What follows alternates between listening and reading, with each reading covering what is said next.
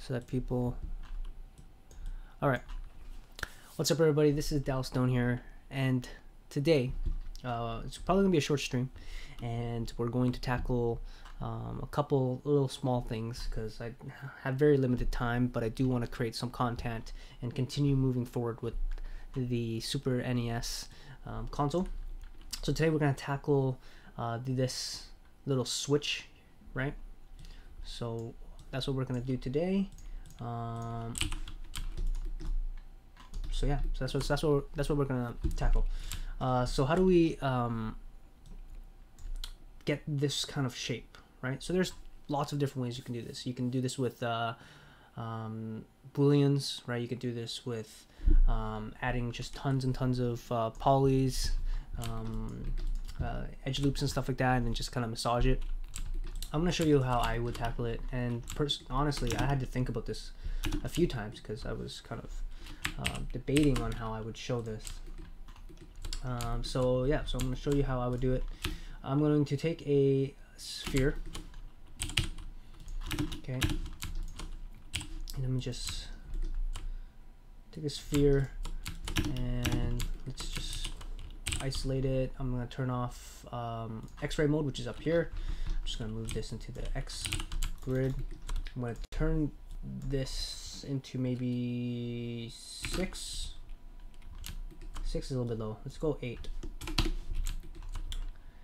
8. I'm trying to look at, because 8 gives us a pretty decent circle if I subdivide it. Is 8 good enough? That's the question for me here. Is 8 good enough? I feel like it's decent, but maybe we need that extra. Yeah, let's do that. I like that. I like 10. What would 11 give me? Something weird, obviously, because it's an odd number. So let's go 10. Let's go 10. Okay. 10 gives me this really weird thing too, though. Let's go 12. Okay. So what I'm going to do now is I'm going to go to my side view. I'm going to isolate it as well. I'm going to take off half of this. Okay, so that now we have that. I'm also going to take the faces now. I'm going to select all the faces. I'm going to hold shift, go to face normals. I'm going to reverse normals so that now it's looking like that. I'm going to go to my front view, isolate it. And I probably, like, it's not that deep of a dip, so I probably only need like that, maybe, right? Maybe even less. Let me see. If I just take off maybe something like this, that's probably as deep as the button or the switch goes, so that's all I'm gonna do. Okay, and then I'm going to select all of these, and I'm actually going to extract these faces. Extract faces. So now it's like its own separate face. I'm gonna center pivot. I'm gonna put the pivot actually over there. And then what I'm going to do is I'm going to my top view. Wow, here, car like doing skids and stuff like that outside, pretty crazy. And then I'm just going to line some of this up. And obviously these are a tad bit big, right? So I'm just going to go try and line that up as best as I can. And then I'm just going to move it into place here. I feel like everything is kind of in its way, so I'm just going to hide these for now so I can just get a better view of it. There you go. So now we have that and that. Now we're going to combine it, and then we're just going to bridge them together. I might be able to just take these edges here and just bridge it. There we go. Whoa, okay, no. So something went wrong, something went wrong, something went wrong. Undo, undo, undo, undo, undo.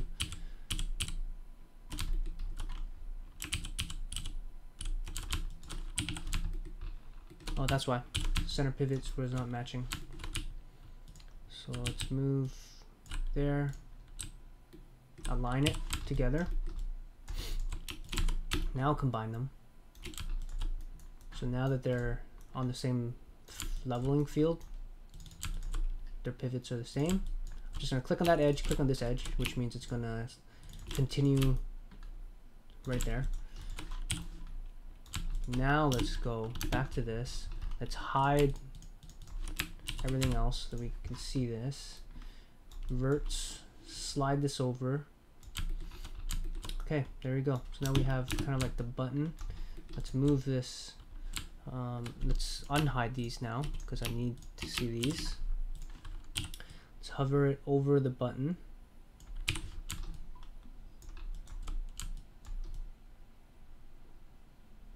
Okay, I'm just gonna center pivot, delete history on it, hover over it just like that, and then I'm gonna isolate selection. I'm gonna select the edges. I'm gonna extrude, and then I'm going to click on this little. Actually, I can probably just go like this. Thickness, no. Offset, no. Okay, so I'm just gonna click on the circle, click on the square, click on the middle square, and I'm just gonna extrude. Okay, and then I'm just gonna kind of fan it out like that. So now we kind of have that going on. Okay, and then I'm gonna go F8 to go to object mode again. I'm going to go back to the top view, and I'm going to hide everything else again so that it's nice and easy here for me to see. And then I'm just going to take this outer edge, and we are going to, now what do I want to do? Because if I, yeah, it should be okay. That should be okay. Let's try it. So I'm gonna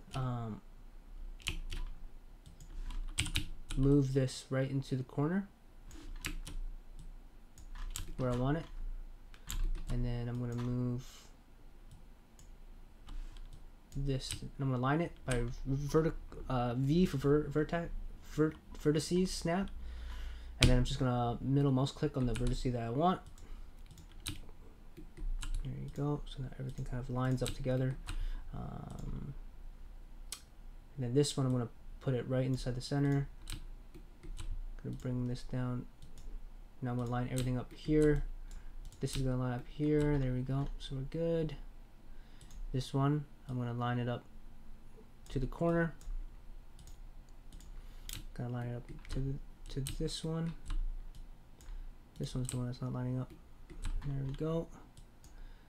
This one, and we're just gonna keep lining things up until it's perfect.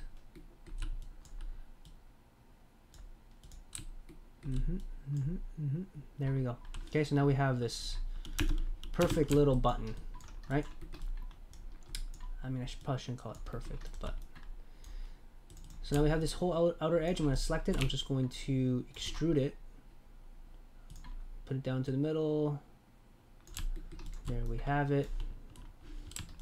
And I'm just going to what's that called? I'm just going to select the faces inside here, and then I'm gonna grow the selection. Okay, so the grow selection, you can go selection, I believe. Where's grow selection? Grow, right? For me, I just use the hotkey, shift, and the period button. Okay, and then that kind of grows your selection. That didn't work the way that I wanted it to be honest. What did I want to do? I'm trying to think about what the whole point of that was. Oh, I wanted to smoothen the edges. So hold on. Let me redo that. I need to select these. I'm gonna press tab to just drag select, right? Just like that. Now I'm gonna grow selection. I'm gonna go to two edges.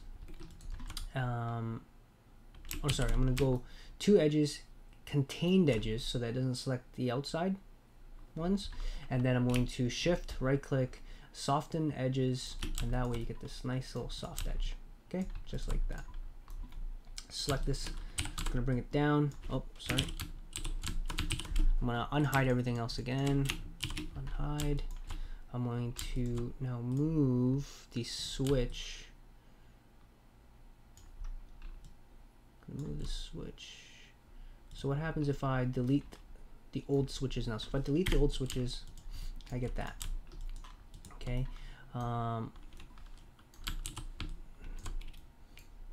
So obviously I need to bring this down more, like that, and I need to bring this a tad bit up, because right now it's okay. Selecting switch, isolate it again. This time I'm going to use my tab again to just quickly select pieces. We're going to grow the selection again, and this time we're going to scale it, and I'm going to change the pivot down here, or sorry, change the pivot up to the top and just scale up to the Y. This way we kind of have it pushing upwards, just because we want it to go above this rail, right? But that still didn't really, that helped it a bit, but not enough. Oh, sorry. If this happens, you just gotta reapply Lambert one. So it's still kind of being pushed up here. So what I'm gonna do is I'm gonna try and push this up a little bit to see. No, that's way too much. Like, that's not how high it should be. So I'm just going to select it, fix it again, grow selection, bring the pivot point up a bit more. I'm actually going to unisolate so I can actually see, and then that will probably be good, just like that. Okay, there we go. I don't like how my selection right now, because the camera's so close, it just keeps selecting the wrong things. It's really annoying, but it is what it is. Okay, so I'm going to isolate, bring this down a little bit more, and then I'm actually going to close this off so that we don't get any problems with light leaks and stuff like that. So we're just going to bridge. I can probably just select here, double click here, select here, double click here, bridge. No, we don't want to do that. Actually, yeah, we can do that. And then what we're going to do is we're just going to multi-cut, and we're just going to select. Oh, doesn't like that, eh? Doesn't like that. Okay, multi-cut along this ledge.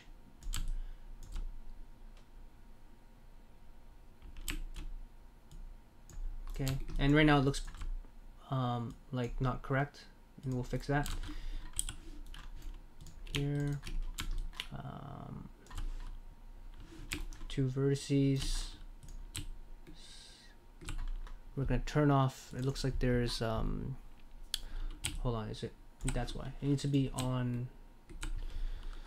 Turn off retain. Yeah, you have to turn off retain component spacing. That's in the tool settings. If you double click this, it'll pop up. Once you remove that, it'll allow you to snap. I also noticed that these are not merged, so I'm just going to merge those. I'm going to select these four faces or vertices here, snap them to there. Going to merge, and I'm going to merge that one as well. Now this, from what I saw, did not look like it was completely aligned, so I'm just going to align these.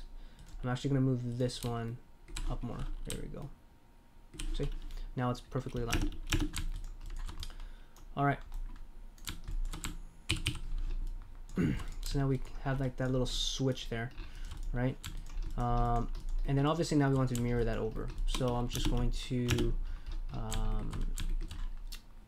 turn on wireframe so we can see the center line. I'm going to move the pivot point, so D to change center pivot, X for grid. Going to be moving the X axis, put it right into the middle, so middle mouse click right inside the middle here, and then I'm going to shift, or is there a mirror option here? There isn't a mirror option here, so if you just hold shift, right click, mirror, go to mirror options, X. So right now this is X positive because this is where the arrow is pointing. You want to go X negative, and then you mirror it. Okay, so there's some stuff going on, some weirdness going on there. So we gotta fix that. Okay, so let me isolate that. Okay, so undo. Gonna move this. Gonna undo that. So there's some weirdness going on. I need to fix that. So let's just make sure all the vertices are all merged. Oh, sorry, no, that's wrong. Do merge vertices. So yeah, so there was a vertice that was not merged, and that caused that issue, I hope. So we're gonna do that again. Mirror options, make sure it's on negative, mirror, there we go. So there you have it. Okay, so now you have this going on. Now let's go back one more step, because last week I kind of showed you how to use the face weighted normals. So if I want this to look nice and smooth and stuff, I'm gonna go face weighted normals, which is a plugin that I mentioned last week, AMT Normal Tools LT1. I believe it's free, this one. Try it out, it's really cool. So I'm gonna just move this a little bit more like that.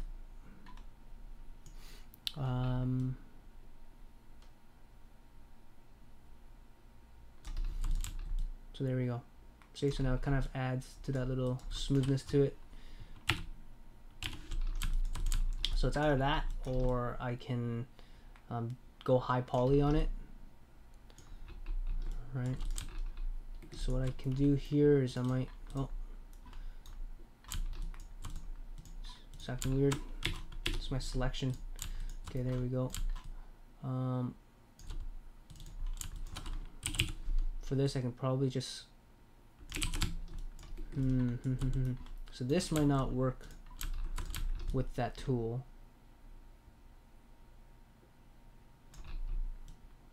We'll see. We'll keep it as is for now. We will mirror it. If it doesn't work, then I'll show you how I would do it with sub Ds. But for now, it looks not bad. All right, let's check out chat. No one's in chat. That's cool. That's cool. Less for me to have to worry about. All right, so let's just quickly save this. And all right, so that's gonna be one video. Okay, so we can